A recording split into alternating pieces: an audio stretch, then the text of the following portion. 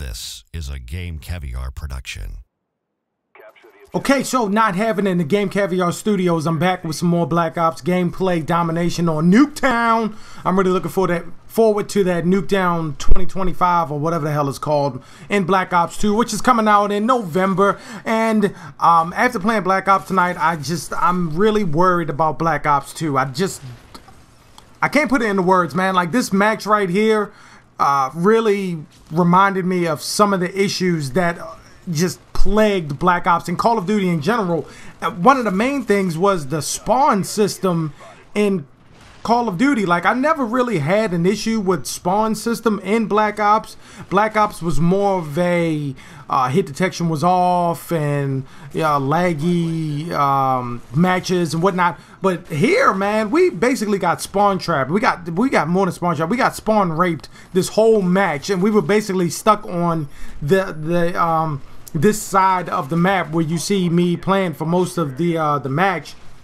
And we were just, relegated to this area for the most part, and it really made it hard for us to really push forward and get more flags because those guys were on our ass the whole match.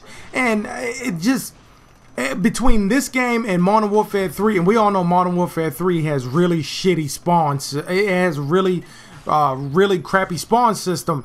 And one of the things that it's like a make or break thing for Call of Duty is, look, man, Treyarch, please, whatever you do, if you're not going to put in dedicated servers or any other of the things that people want, please at least fix the spawn system. Two of the biggest problems that I have with Call of Duty right now are the spawn systems and the use of sniper rifles in normal game modes. I think that the use of sniper rifles kills the flow of the game, and it really disrupts and infuriates a lot of players.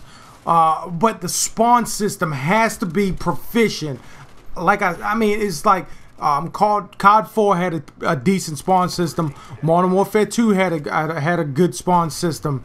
Hell, even fucking World at War had a really good spawn system. But what happened beyond that when Black Ops came out and when Modern Warfare 3 came out? Look at this guy laying down in my damn way.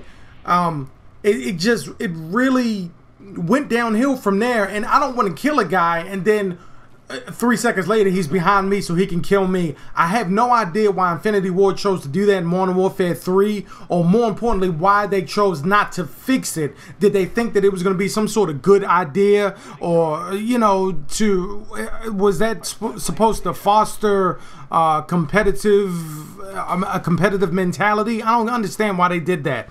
And I just wish that Treyarch would really understand the failures of Modern Warfare 3 and not make the same mistakes in Black Ops 2. The game is like a month away, literally. I don't want to see the issues with spawn traps and laggy servers. And take care of this, man. Like, you make millions and millions of dollars on this game every year from people who pay you $60 at least for this game.